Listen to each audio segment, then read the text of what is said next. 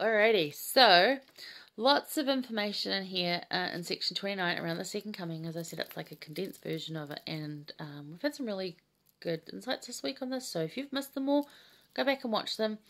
If you're on Facebook, they're on the page. If you're on YouTube, then they're chronologically should be in the timeline. And if you're on Instagram, then they're under my posts. They'll be in there. Yeah, you'll see them listed. I'm wearing the same clothes. I tell you what they are. The titles will run in order. Super easy to find. Alright, so we're going to finish on verse 45 of section 29. And I love this one because actually it's like, well, from 36 through to 50 really covers who's who. That's not as in a, you know, who people are, but I know where you're going to end up and how you're going to fall. And at the end of it, it talks about like little children who haven't reached the age of accountability, what happens to them, how they're thing, and also those that aren't mentally capable of understanding the whole like choices and wrong choices and not so good choices. And you know, because there are, and I've got a couple of friends like that, they have some understanding, but not complete understanding. They really don't understand. It is just not in their minds. And, you know, that's fine. And I love them. And I am super excited to meet them when they do have full understanding. Because I love them as they are now. They're only just going to get better. So, you know, that's all good. If you know anyone like that, aren't you excited to meet them? Yeah, right? Oh, it's one of the reasons I want to live worthy, so I can get to meet them. But I'm just going to focus on verse 45, which says, "For they love darkness rather than light, and their deeds are evil, and they receive their wages of whom they list to obey." And list in this instance isn't like a shopping list. This is list as in lean. So, who they lean towards. Who's paying their wages. So, whose payroll are you on? I really like that. The verses before it really cover... it covers the fall of Adam from the Garden of Eden. It covers those that just willingly go off and just be like, no, I'm not going to listen to anything Jesus Christ has to say. I don't want to be interested in any of it. Like, really, there's so many opportunities given for people to say no. Not just on the earth. Like, there's people that have never heard the gospel on the earth, and that's not the same thing. No, I'm talking like there's multiple opportunities given throughout your timeline of being a human being for you to say no to Jesus Christ, knowing who he is. So, you know, there's multiple opportunities in there. It's not just a one-off thing, as people would have you believe. Yeah, anyway. So, verse 45, who are you getting your wages from? Who are you listening to obey? So, you'll liken this to a work contract, because this is how I'm trying to think to explain it the best to my class next week. Well, no, it'll be this week. Yeah, I'm filming this a week early, you know that.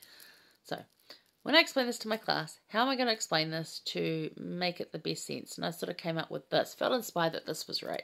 So liken it to a work contract, because most of us know what a work contract is, right? When we go in and get employed, you know, if we start off somewhere like McDonald's or Burger King or something like that, supermarkets, those kind of places. And the work contracts are fairly standard, and you just sign it because you're happy to have a job. And eventually, most of us, not all of us, some stay because they're happy and it works for them, but most of us move on to better and brighter things. Or we even move up at, you know, we start at checkouts and we move up to checkout supervisor and then we're grocery manager or something. So we sign new contracts along the way. So think of it as a work contract. There are conditions and expectations, and we work, we get annoyed with co-workers, and we take lunch breaks. So think of this whole, like, who we work for thing, this life thing, as a work contract. Just for this, like, to make sense of this. But who in life are you working for? So in this work contract, in this life that you have signed to come work in this life, who are you working for? Right? Because your life, your end of life bonus comes from who you list to obey. So who is that?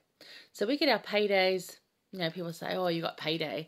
It's like, you know, there's little paydays all along the way. So if you're working for Satan, you'll get little paydays. He'll make them seem really interesting. He'll make them seem really good. but then he requires more of you and he doesn't pay you. So that goes real bad. I know working for Jesus Christ, because I would say, yes, I work for Jesus Christ. I do what he would have me do. I have signed a contract with him that I would happily do what he asked me to do. And I'm not perfect at my job. And occasionally we have to have meetings where I'm on a warning. You know, doesn't it make sense when you think of it as a work contract? And I've been on a warning. I've had to see my supervisor, the bishop, and been on a warning. Sometimes my job's been in jeopardy, like what my job is to do. And like I'm still part of the employment team, but what I have to do as a job is in jeopardy and my job changes. Sometimes I'm demoted, sometimes I'm promoted, sometimes I say, you know, can I take a lesser role? So think of it like that. But ultimately, who is paying you? And at the end of the day, your Christmas bonus, if you will, at the end of the year, where's it coming from? Whose payroll are you on? Because you'll get paid from who you list to obey. And that, ultimately, is either going to be really freaking awesome and beautiful or very disappointing. So think about that. Elder James C. Faust, he said this really awesome thing, and it's so true that if you've been through trials and tribulations where you think, oh, the gospel holds me back, and I've done that. I've been thinking, you know, oh, church takes up time on a Sunday when I could be doing other things, and I'll go anyway, and I've persevered with it and not really appreciated it. This is years ago. But it's true. I have been there and felt that it's, what's the point, blah, blah, blah, you know, and you get that going on. And that actually obedience to all this leads to more freedom. And this is what James E. Faust says. He said, obedience leads to true freedom. The more we obey revealed truth, the more we become liberated. Now, if you're out of that, you're looking in on it thinking, oh, that's so restrictive. And it's really not. Yes, there are restrictions in our work policy, but they are to keep us safe. They are like OSH regulations. I don't know what the OSH is in the States. Here it's occupational safety and health. Maybe you've got that something else, but it keeps us safe in the workplace. It keeps ladders from falling off us or us falling off ladders.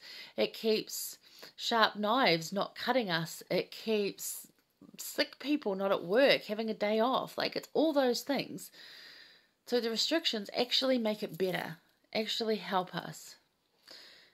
So yeah, I love that from Elder Faust, that obedience leads to true freedom. The more we obey revealed truth, the more we become liberated.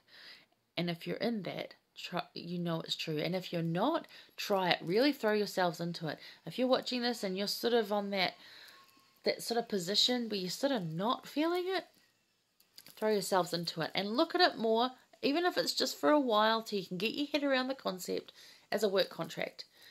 And that these things are in place for your safety, and that the Christmas bonus you get at the end of the year or the end of your life is either going to be amazing and wonderful and full of all the things that the Lord's promised you, or it's going to be full of some very disappointing, empty promises from Satan. Yeah. So, throw yourselves into it. Give it a shot. And I'm going to leave you with that, because that's this week. Now, next week is the Easter lesson. And I might take a break. I might just do some other awesome things for Easter. I don't know. Maybe we'll come up with some other stuff. But there's no set lesson as such. There's a couple of scriptures to go over and things like that. And then there's conference as well. So, that's that. Okay. So, Easter lesson, conference, all kind of the same week. And then Doctrine and Covenants 30, which is my fave scripture in the entire Doctrine and Covenants. Doctrine and Covenants 30:11, and goes back a long time to when I was like 14.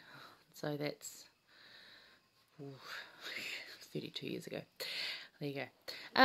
That's how old I am. But anyway, it was really cool then, and it stayed with me.